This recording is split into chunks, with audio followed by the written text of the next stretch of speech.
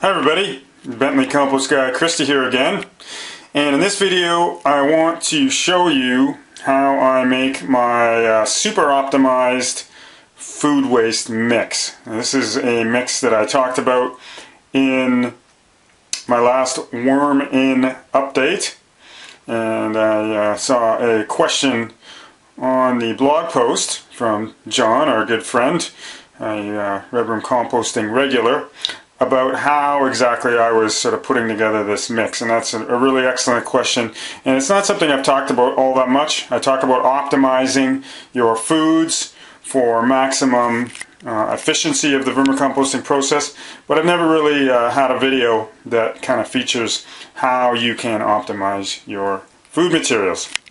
Okay, so this mix that I'm going to be making today, there's no set formula for making an optimized food mix other than some of the key components that you want to include.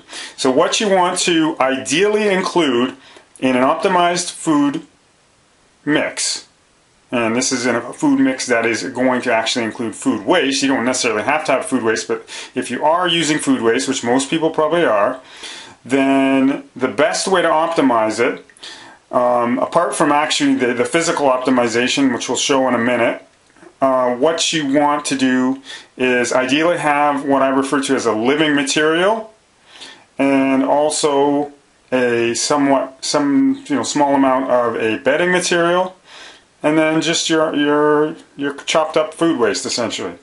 So just going to show you how I'm going to do it today.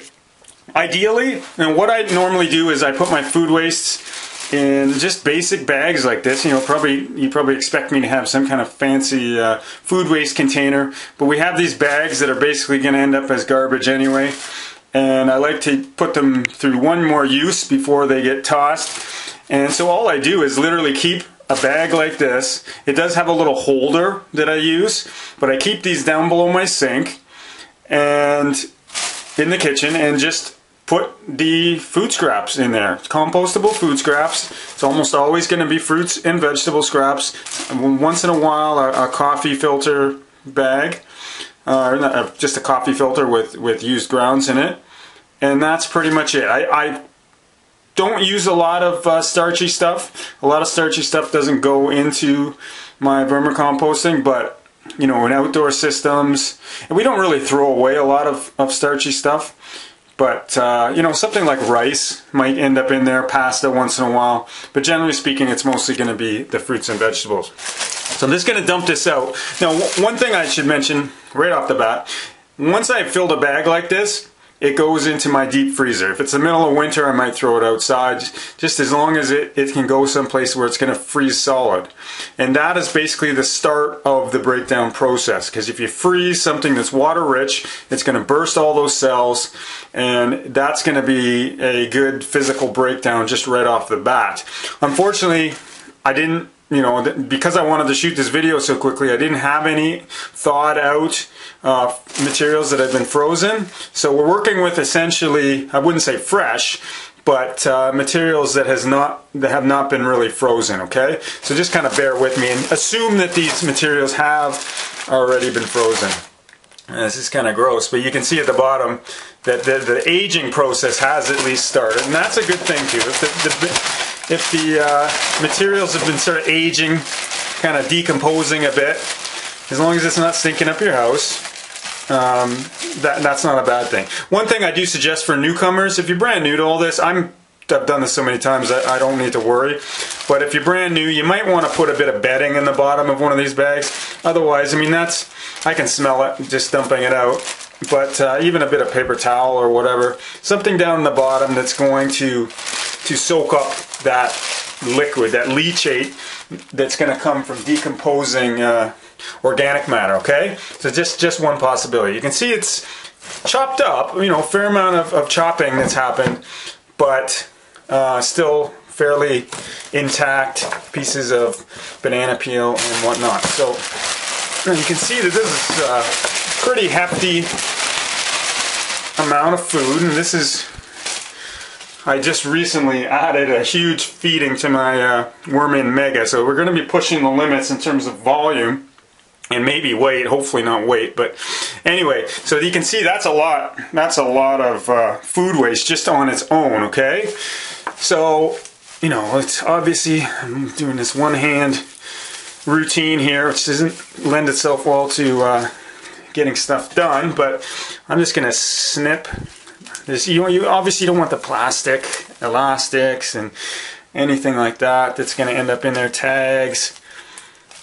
But you know, this is a great way to deal with the old produce in your fridge that never got used, and you know, get it nicely ready for your worms. Okay, so we got it like that. If I just added this to my worm bin, you know, this is a big part of why you should be freezing. I don't know what's going to happen with these carrots, but you know, something like that, and maybe a little broccoli thing, especially anything that's meant to be in the ground.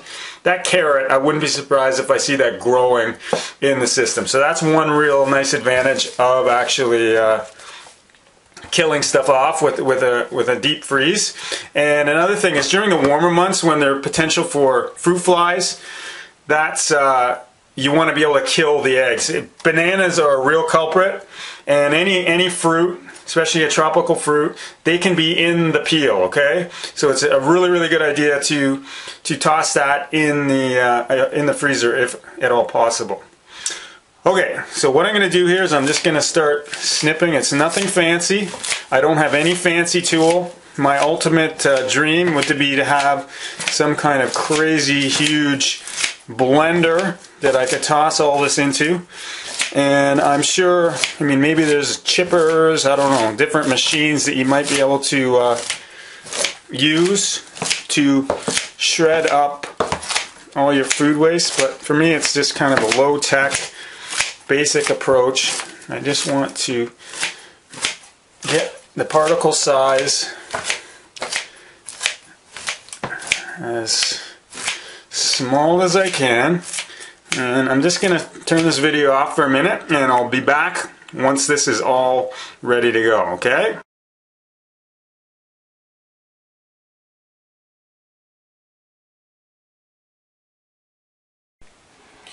Okay, I am back with my food waste. As you can see, I have chopped it up a fair bit. Now, I should mention it's not going to be perfect. Ideally, like I said, you will have frozen the materials first and then let them thaw, and it'd be pretty soft, and you might even be able to do a fair amount with a little hand trowel or something like that. But anyway, I'm not overly concerned. I'm actually glad in this case that this material hasn't been frozen, just because, like I said, I just added, I don't know, what was it, something like 22 pounds of food material to the Worm Mega the other day. And this stuff is going to be more of a slow release, just because it needs to decompose first before it, you know, starts to really get munched by the worms.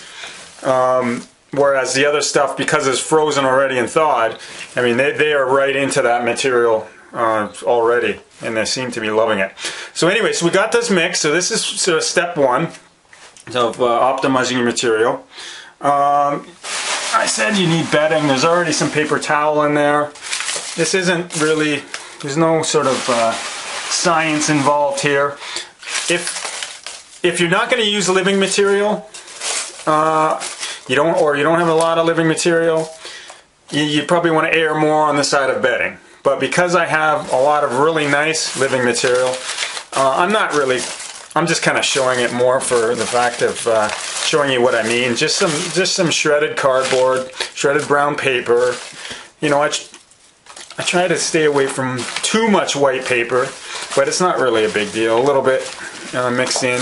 If you're starting up a brand new system with only white office paper, that's usually gonna potentially cause some trouble anyway, just because of the chemicals in the paper.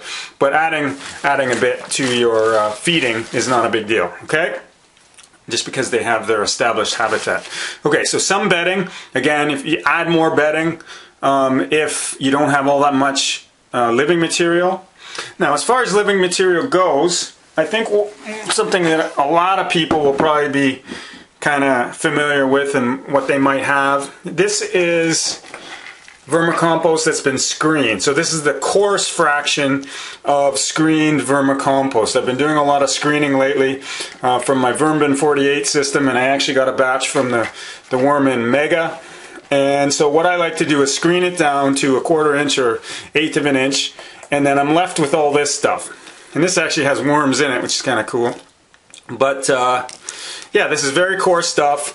Very nice stuff. You know, if you threw this in your garden, it would be a great compost for that matter. I mean, or mulch or something along those lines. It's not as fine and nice as the other stuff that was screened out, but it's really good stuff. But what I like to do with it, especially during the winter, if I don't happen to have the aged horse manure, which, as we'll talk about in a minute, is my favorite living material. This stuff works great, and this is what I was using this winter. So, you know, just kind of mix it in there. You don't need to get overly fancy about it.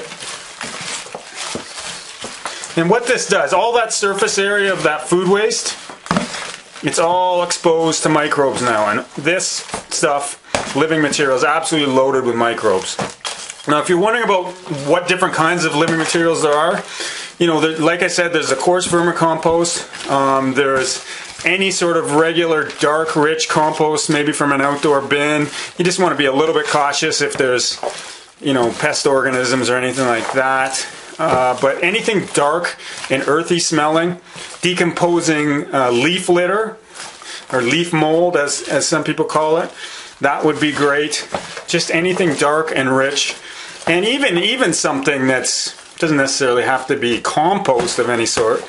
Even something like old thatch from your grass, something dead and dry. As long as it's not living, like anything that's green and living and it's got potential for ammonia production, just because there's more nitrogen in those types of materials. It should be sort of a carbon-rich type of material.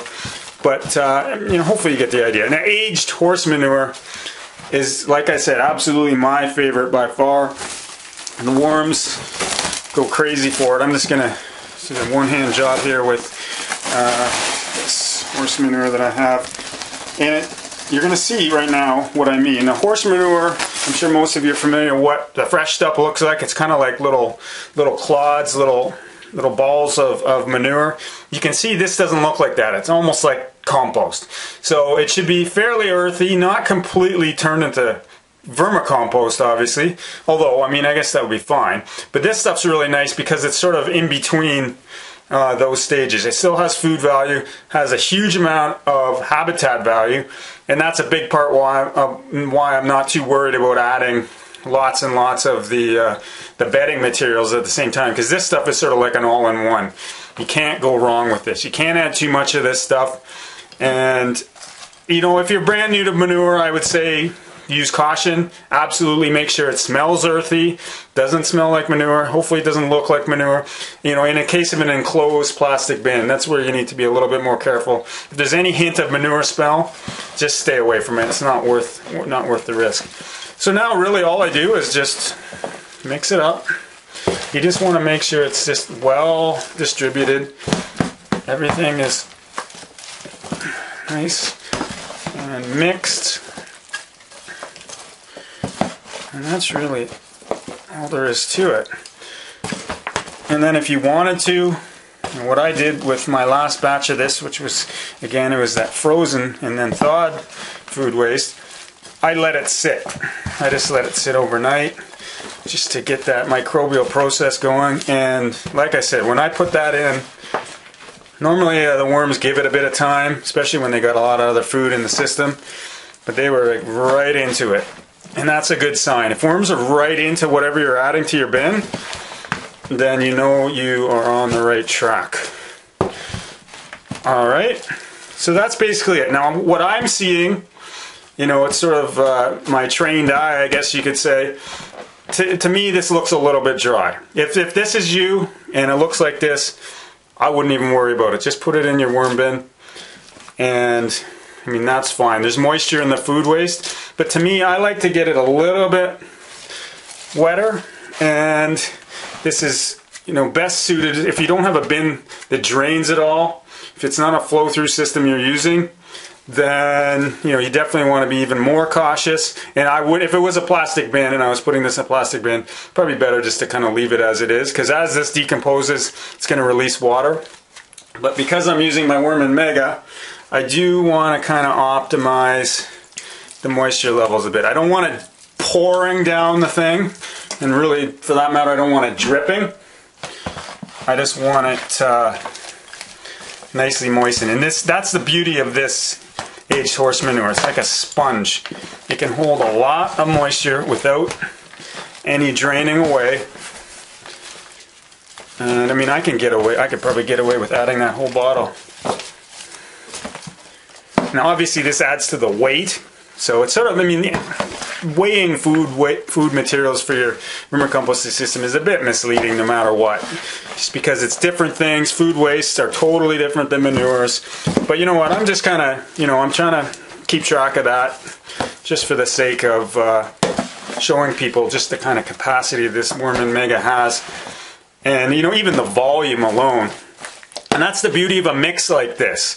Unlike a typical, just a big heap of food waste, you could get away with adding as much of this stuff as you wanted, essentially. Maybe not quite with this material the way it is right now. I mean, you do want to have a bit of caution, but it helps a lot to have that living material in there, just because those microbes can filter out any odor-causing molecules and just they start to decompose the material and contain it. Whereas you have this big heap of food waste, that's gonna stink and potentially go anaerobic on you. And that's pretty much it. Alright, so I hope you found this video interesting. It was a fairly long video, but hopefully it was a bit of an educational process as far as optimizing your food waste goes. Alright, thanks for tuning in. This is Compost Guy Christie, and I'm sure we'll be talking again soon.